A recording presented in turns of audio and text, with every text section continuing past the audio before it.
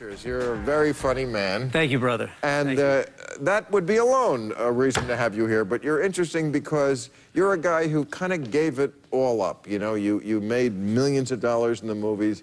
You gave most of it away. Yeah. You gave up your big mansion for like a mobile home, a nice one, but still a mobile home. Yeah. Well, if it had worked, I would have kept it, but it didn't do what, you know... Yeah, why didn't all that stuff make you happy? That seems like... Because it doesn't. I mean, we've studied it, right? We have this new field of science called positive psychology, and we know now that money up to a certain point does improve happiness. If your happiness, if you're hungry and you're homeless, it's going to improve your happiness. Right. But beyond like $50,000 to $75,000, depending where you live, really, it doesn't make you any happier. 50. Yeah. 50. I know. Not in L.A. Maybe. Not in L.A. Yeah. You can't be happy for 50, can you, Dana? Not in 50. No. Okay, so you are happier now. Yeah, I am. You know, happiness is not a destination; it's a process. But I feel much more robust, much more myself, much more alive. Do you have a car? I do. I bike a lot, but I actually commuted from my home in Malibu to Universal when I had a deal at Universal, which is like a 45-mile commute over the hill. On a bike? On a bike, yeah. Wow, you walk the walk. Well, yeah, I mean, bike look, to bike.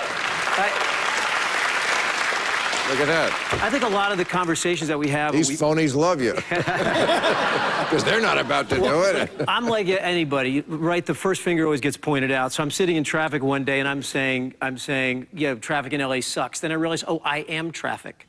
So I wanted to do something about that. And so take a car off the road one out of every few days. What do you think about that old lady who won the Powerball lottery? What do you think she should do? I mean, she's old. She can't use it. She's like 84. She won like hundreds of millions of dollars. I did not hear about this woman, but we know what lotteries do to most lottery winners, and that's the same rules of happiness apply. You're right. Apply. That's a good point. They're not happy. Sometimes they're suicidal from it. That's right. It tears families apart. People come in and after the wealth, and it's just pretty much a mess.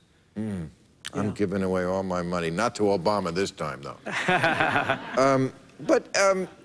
I read in your book about your belief. You have an interesting belief about cooperation in the animal kingdom. I know people work better at cooperating, but you have to explain this to me, that you think nature on the animal level, because I've never seen animals cooperate. Well, you never see animals cooperate? No. Really? You ever seen a herd?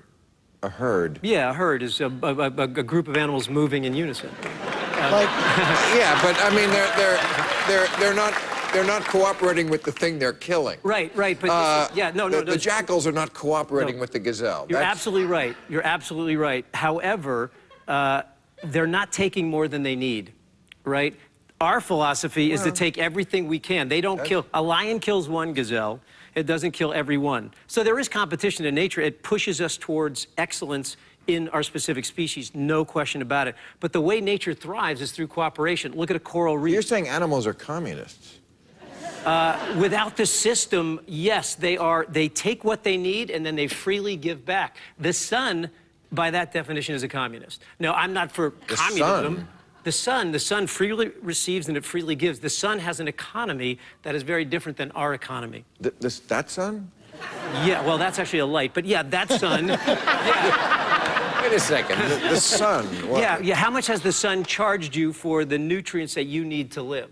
Right? But we set up, this is why I wrote Life's Operating Manual, because if we want to know why things are broken, it's because we don't see how life works. Right. Actually, the story we tell is the story of the exception of the human species, which is all the problems, but cooperation is actually also the story of the human species. We're moving along this migrating But animals are cruel and heartless. I mean, like the runt of a litter. I mean, there's always a runt because the dog, the bitch, has like 8 nipples, and there's 9 dogs. And the 9 dogs don't go, let's share these nipples. Let's make sure everyone gets a little bit of the nipple and we can all survive. Yeah. They're like, no, you're the runt, you die. Yeah, that's a story, but then tell the story of a coral reef. Tell the story of a rainforest. Tell the story of the human body, right? The human body is one... With 8 nipples. Sorry.